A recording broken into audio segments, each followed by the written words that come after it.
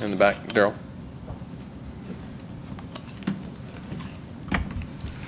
Hardreck, I know that you didn't face the same kind of competition tonight that you faced last Saturday, but can you just talk about how you felt like you guys got a little bit better? I know that they did gain some yards on you guys, but do you feel like that you got better as a team?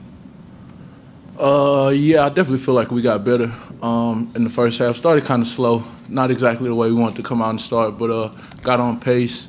I feel like towards halftime, we had a good first half. Second half, we kind of slowed down a little bit. But I definitely feel like we got to get in on Monday, watch the film, learn from it. But I feel like we had a good first half. Second half could have been better.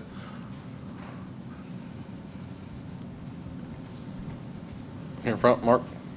Hardreck, you obviously had a couple of rough plays right there off the bat, but then you pretty much stuffed their running game for the rest of the first half. What changed after those first couple of plays? I guess we really just got into them. We came off kind of slow. Definitely could have started better, but once we got tuned, figured out we just need to come off the ball and get up the field. And once we started penetrating, it got a lot better. Back, Daryl. Hardreck, can you talk about the atmosphere tonight? I know that it was kind of a runaway, so the 12th man really didn't get that jazzed up. But obviously, you see the potential that's out there. Can you talk to that? First of all, the stadium is absolutely amazing, and I really do believe this is the best facility in the country.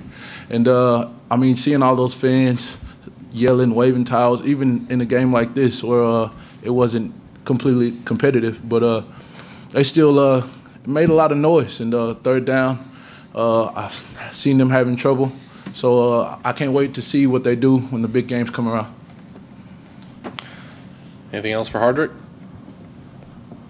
All right. Thank you very much.